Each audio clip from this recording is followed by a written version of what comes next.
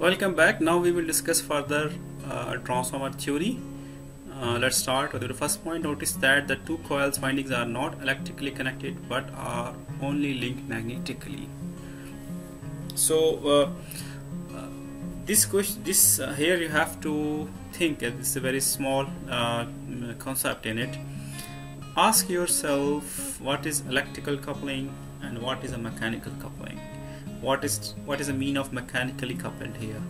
So you can just think about it. I will explain at the end. Or okay, next thing is a single phase transformer can operate to either increase or decrease the voltage applied to the primary winding.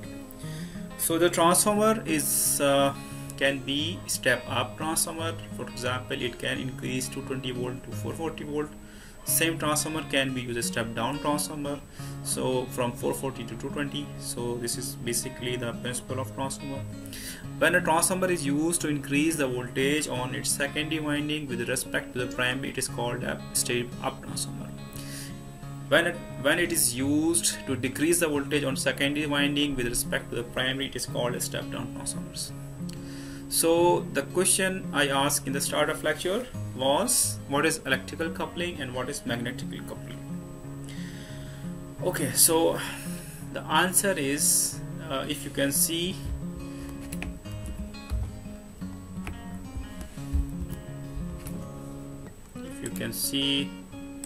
in our previous explanation here, previous video, these two coils, there is no direct electrical connection. There is no these coils are not electrically connected. What is connecting these two is magnetism. Okay, so they are electrical isolated. So it has many advantages, electrical isolation. Okay, and it is connected through magnetism. So it is called magnetic coupling.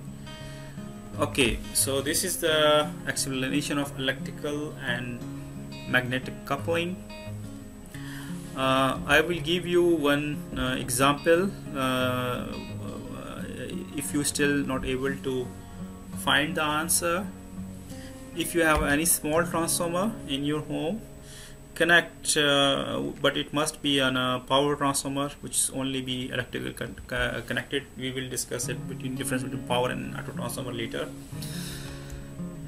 Take out the multimeter and put one lead phase AC supply on this terminal. You can see which is phase. Let's say this is phase, this is neutral, this is phase, this is neutral, and connect another lead to the neutral, or connect one bulb between them. So does it it will work or no?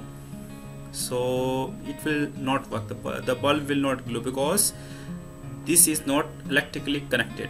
So if it's electrically connected, bulb will glow. It is magnetically connected. So what it is doing, this transformer, it is basically provide, I'm telling you a very interesting thing now, it is providing the isolation.